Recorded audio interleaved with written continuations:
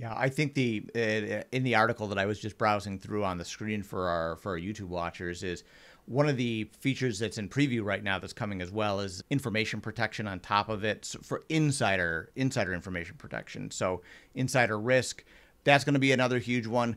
A lot of the customers that we work with, I feel like, don't necessarily take that extra step. Like they protect their documents, but insider risk is something that I think that gets a little bit too deep. Larger organizations, I think, probably take advantage of this more often. But I think that as we start to see generative AI work its way into this, and that becomes easier to approach for different compliance departments, is we may see more expansion onto that.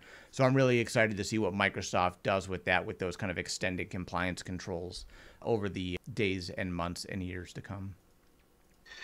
And I think that that's without prying into people's activities and things like that. That's not the intent. I mean, it certainly has the capabilities to do it, but I think one of the biggest things with insider risk management is just understand the behaviors of individuals and establishing a baseline, being able to take into consideration what users' behavior is and be able to sort of add that into the equation when we're leveraging Copilot or Copilot, Security Copilot, to be able to say, how should we frame our policies that align with giving our end users the best opportunity to do the work that they need to do, when they need to do it, and where they need to do it. Mm-hmm. So I think that's kind of the takeaway for us is it's very exciting to be able to establish some policies around that, but still be mindful of users' behaviors and how they like to work.